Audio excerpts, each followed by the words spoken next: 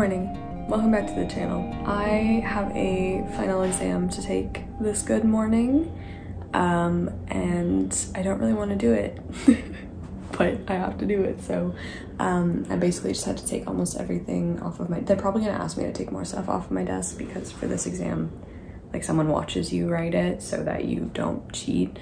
I mean, not that you can really cheat too much on like an English exam anyway, but yeah, I'm probably gonna have to move some more stuff. So that starts in about 20 minutes, but after that, it is a 3-hour exam, but I still have a lot to get done after I'm done writing it.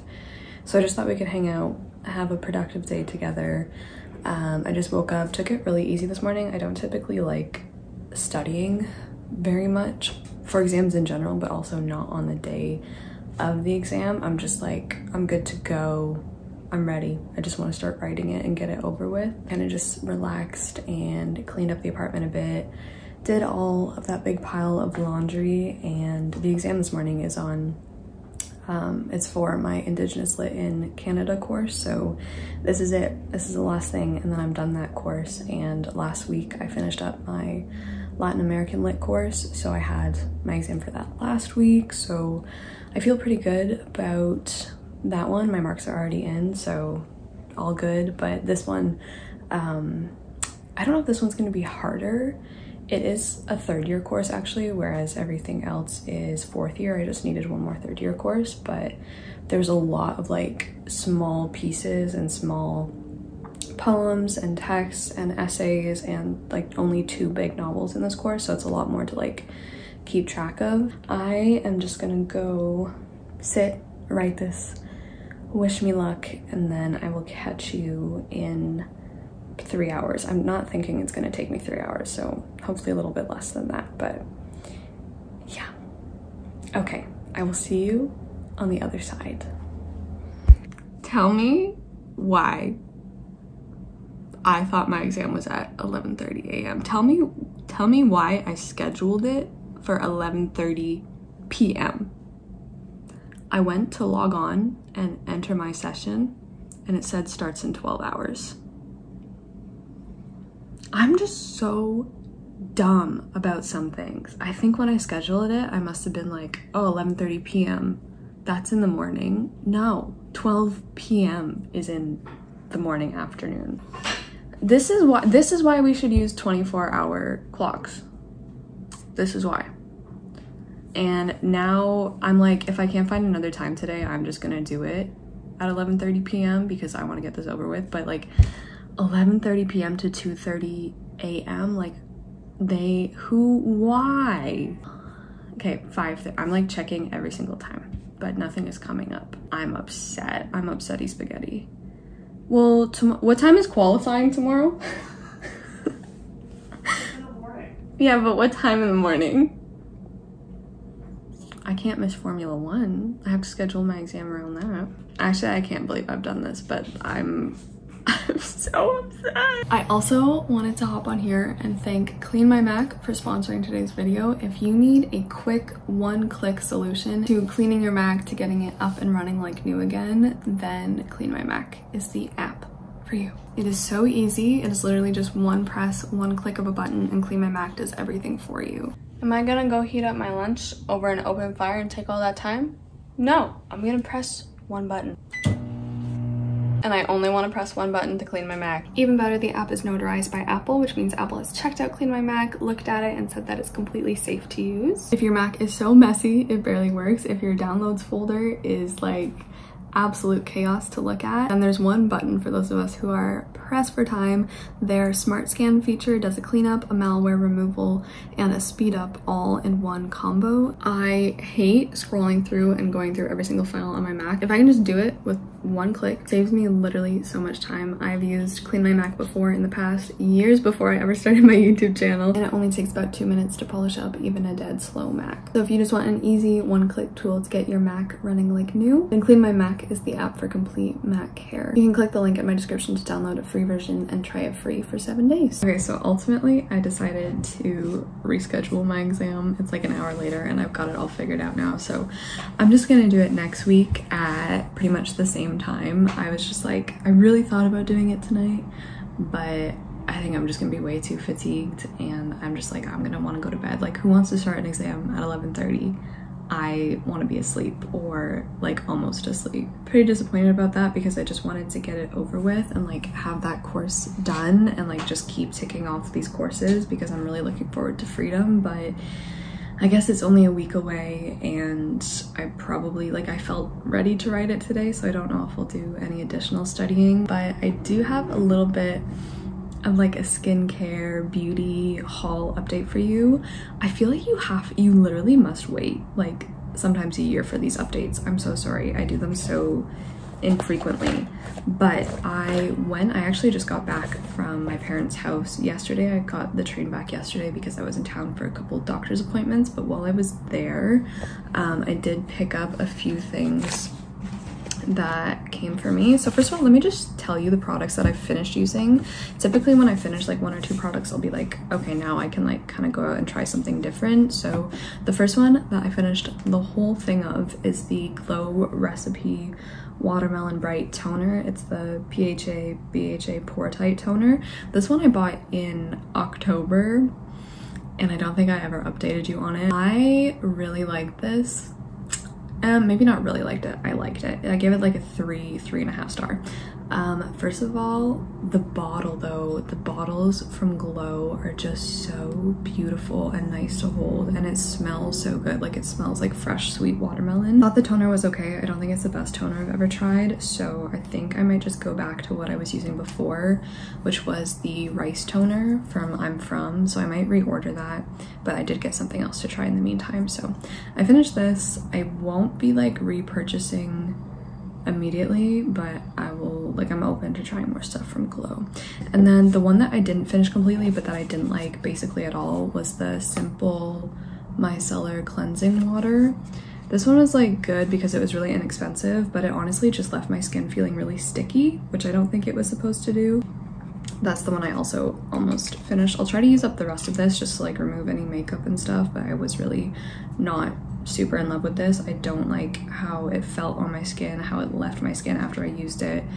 Yeah, I just didn't really like it. So that's my like little skincare update, but I do have a couple new products to show you. I'm excited. I love doing lifestyle stuff with you too on this channel. I feel like we should do it more often. Let me know. Yeah, let me know if you'd like that or not.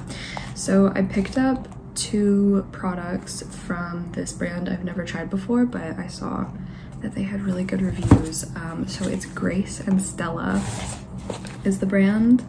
Like, I'm in these cute like ombre pink packaging. So I got the rose spray and the eye mask. So I've actually already used the rose spray, but I haven't opened the eye masks.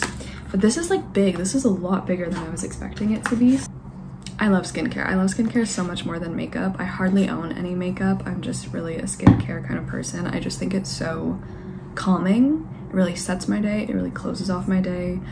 So the rose spray is just a rose water like facial spray, and you can spray it on like 4 to 5 pumps whenever you want. When you wake up in the morning, you can do it before and after makeup, which is really nice. Yeah, it's just it's so hydrating, and it smells, oh my god, it smells so good. I haven't put any on yet today.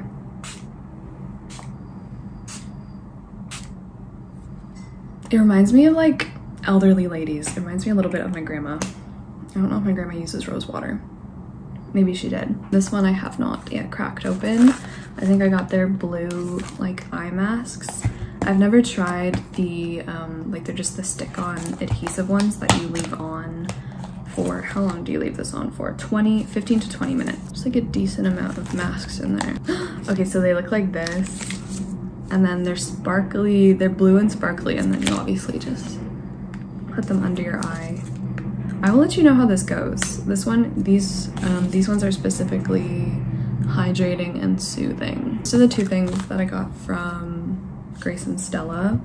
But then because I ran out of my toner, I wanted to try, I don't know if this is actually a toner. Maybe you can kind of use it as a toner, I'm not sure. A skincare brand that I love, and I use their, what do I use? What do I have from them? I have their moisturizer, which I use, and I have their glow serum.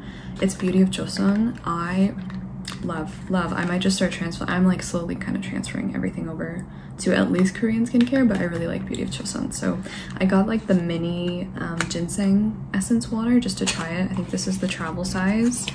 It's quite small, but it's cute. This just has ginseng root water and niacinamide.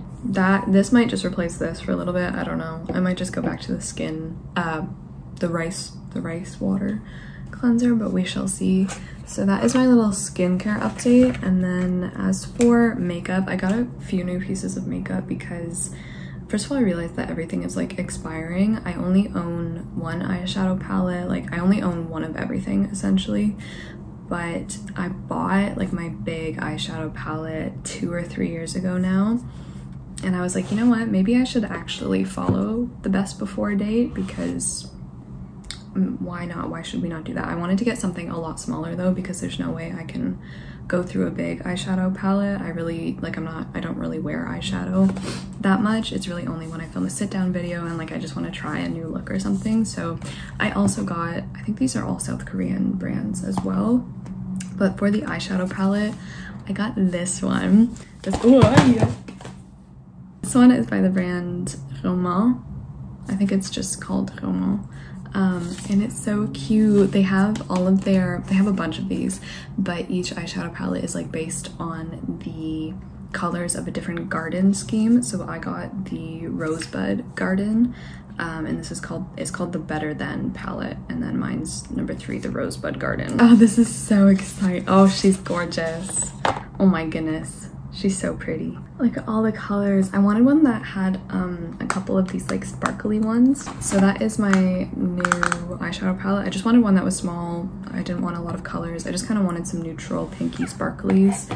And then I can just like take it with me traveling wherever as well because it's tiny. And then I wasn't gonna get anything else, but I saw this Peach Sea. I think the brand is Beauty by Peach, and then this is called the Peach Sea. It's just like setting powder. It's Honey Peach Glow Cushion, and then I just got the shade Beige. God, I really just the art of it all. Oh, I always wanted one of these when I was little.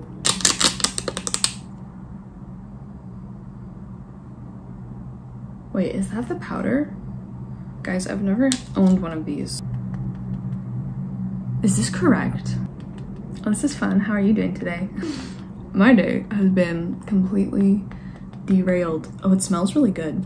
It smells really good. My day has been completely derailed because I thought I was gonna be writing an exam for 3 hours, but I guess not. I think it's just supposed to, you know what? Don't listen to me. I really have no idea. I really have no idea about anything. I will ask Carolyn. So those are the 2 makeup. Oh no, wait, I got one more makeup product. I'm scared of red lipstick, like horrified by it because I always mess up. So I got a lip tint instead. This is also a Korean brand. I got the Noonie. It's also very tiny and cute. Lip oil. This one is in the shade Apple Plum. And then it's like voluming and tinting, but yeah, it's just a like tint. And this is like so much easier to apply than just like very frighteningly matte red lipstick, which I will just always mess up. So this has been good. I've already used it and I really like it. I actually have some new not expired products, which is great, and I'm gonna go recycle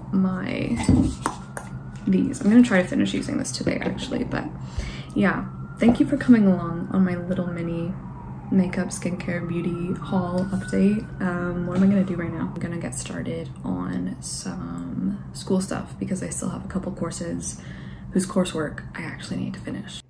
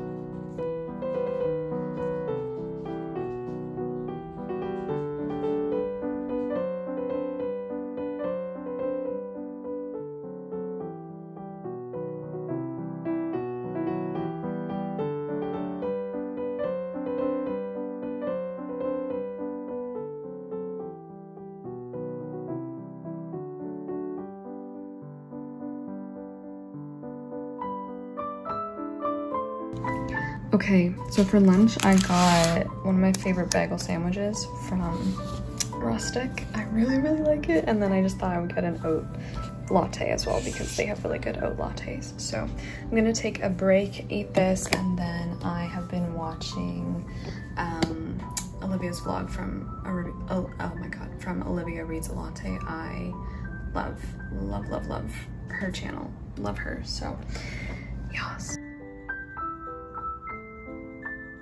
I just finished my bagel sandwich. It was delightful. I also set a little trap for Calcifer on, is he gonna lay down? Ladies and gentlemen, we have him. He looks like such a big loaf. He's been looking so large to me recently, but he has a vet appointment in a couple of weeks, so they'll tell me if he's just, you know, a big cat or if he's getting a little too floofy. Anyway, the next thing on my to-do list for today is to pick an essay topic. This is gonna be my last Shakespeare essay for the course, so I have this big essay to do and then I have the final exam next week. The essay question that I wanted to go with was the one about the, what is it? It says, some of Shakespeare's central characters anticipate the exile or outsider figure of 20th century literature. Examine the role of the exile, outsider, or pariah in 2 of the plays. I'm thinking I want to do that question. There's also one on cross-dressing, there's one on the play within the play, and then there's one on like the marriage of true minds. I think you already know what I'm about to hold up. I really want to write on Hamlet. I really, really want to write on Hamlet. I think the exile or pariah or what was the other word? Outsider. I think it would be Hamlet himself. I think I would make a case for Hamlet himself. I mean, he becomes so isolated, so outside, like he takes himself, like he literally takes himself outside of himself. And also because Hamlet is like a play about the crisis of thinking, about the dangers of thinking, about being so caught up in thinking. Like I think it's his thoughts, literally, like his ability to think much more than any other character in the play, which makes him kind of an exile. Like he's not too much in the midst of everything going on because he's removed himself. So I don't know, but I'm like, what other play, what other like potential, like it doesn't have to be like obviously the 20th century, the exile figure, the outsider figure, because this is Renaissance lit, but what other play? Like the thing is that I want to write on my favorite plays, and let me just tell you, I don't think I've given an update yet on this, but Macbeth, you know what? For someone who went into this Shakespeare course professing themselves not to be a great fan of Shakespeare, a large fan of Shakespeare, first of all, I'm slaying. I'm slaying. This is probably the course I'm doing the best at actually right now. I've never read Hamlet, and no, I've never read Macbeth. Before I've read this play all at night, all when it's completely pitch black, and that is the way it should be read. Oh my goodness, like I cannot tell you. 5 stars. It's already a 5-star. I also got the ending of Macbeth spoiled for me today, actually. I don't know how I've gone this whole lifetime so far without knowing how Macbeth ends, but the language, the absolute language. So I would really like to do my final essay on Hamlet and Macbeth, although I'm not sure if Macbeth really fits in with the exile. Maybe. I'm on Act 2, Scene 4 currently. I kind of want to finish Macbeth before I start writing the essay, but I think for sure I'm gonna include Hamlet, some character from Hamlet. It could even be, it could even be Ophelia to an extent if I want to take that lens on it. Oh, comparing Ophelia and Lady Macbeth maybe doesn't seem super intuitive, but that could be interesting. King Lear is our last play on the course. I've already read King Lear two or three times. I don't know if I'm gonna do a 4th reread of it because, like, yeah, it's probably my most reread Shakespeare play, but Lear is obviously kind of a good character for this question as well. But I really want to write on Macbeth. That's the thing. I really want to include Macbeth. So we shall see. Maybe by the end of the play, some more things will have happened that I can kind of make an argument for, but that's kind of the update. I think these are going to be the 2 5-star. I think Macbeth, Hamlet, and probably King Lear are the 5 stars to come out of this course. and I've had a great time. Still not like a big fan of Shakespeare comedies, but the tragedies and the historical plays, yes, I got a big appreciation for them, so I'm really glad I took this course. I'm gonna try to figure something out, figure out a topic now with my little loaf. My little pumpkin loaf.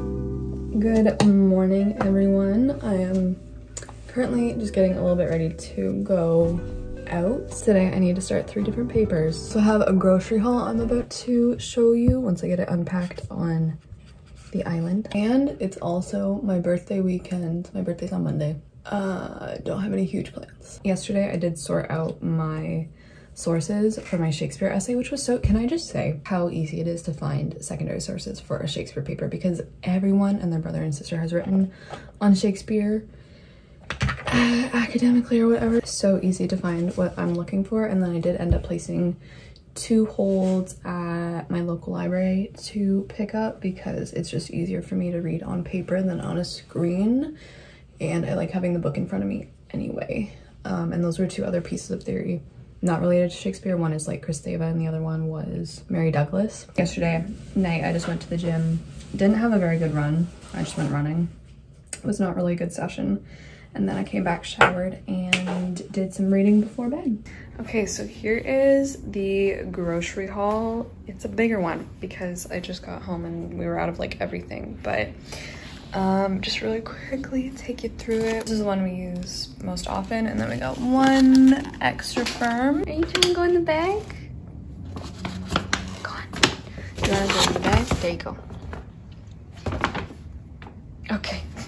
Roasted garlic hummus, and then I got some pumpkin pie filling because my boyfriend has agreed to make me a maple pumpkin pie for my birthday. It's my birthday weekend, so I love pumpkin pie. I try to always have pumpkin pie on my birthday, and homemade is just so good. And then some grape tomatoes, soybean paste, a thing of strawberries. I like never buy strawberries, but they just looked so good, and oh, I thought they might be Canadian, but they're US strawberries. And cashews for the pumpkin pie as well. A couple Mr. Noodles, limes, lemons, black olives, a bunch of bananas, a new bag of onions. We were out of onions. And then I got a bunch of produce, so cucumber, broccoli, green onion, this is fresh, cilantro. Got some gochujang for the first time. I'm very excited to try that. Wait, are these here or did you get these out? Okay, these are just out, we didn't buy those. Garlic, 2 avocados, just some chips for the hummus, and then arugula, spinach, Ritz. This is what I use in my sandwiches. Yeah, I love this so much. And then a can of chickpeas. These are my favorite instant noodles, so good. A pack of udon, some mini sweet peppers, and then a big thing of oat milk and tortillas. So I think I'm gonna put it all away, and then I'm gonna pack up and head down to the lake.